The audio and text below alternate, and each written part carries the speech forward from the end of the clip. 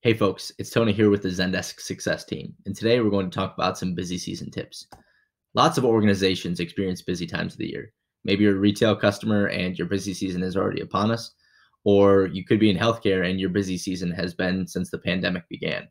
Regardless, this video can provide you some value in how to manage those busy seasons and those peak request times in the most efficient ways.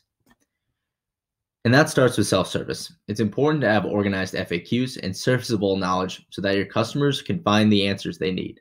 Large amounts of customers expect a great self-service experience, and it's noted that over 76% of customers actually prefer to self-serve instead of going through support channels.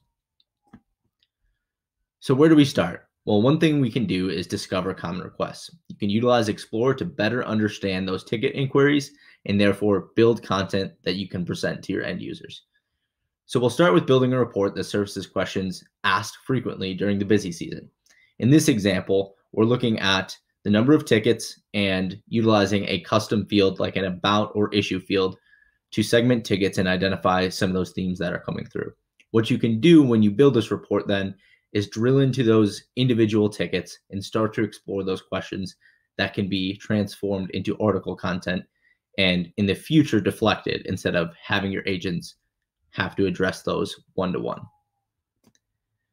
Another thing that you can do is ultimately be proactive about updating your content. After you've analyzed your ticket data to get a better grasp of the types of requests your team receives during the busy seasons, we suggest that you plan an article refresh with your team. Some teams do a weekly power hour or ticket smash to knock out the backlog, and we think an adapted version of that is a great way to update your content. You can use the Knowledge Capture app to provide article feedback based on the common tickets you identified.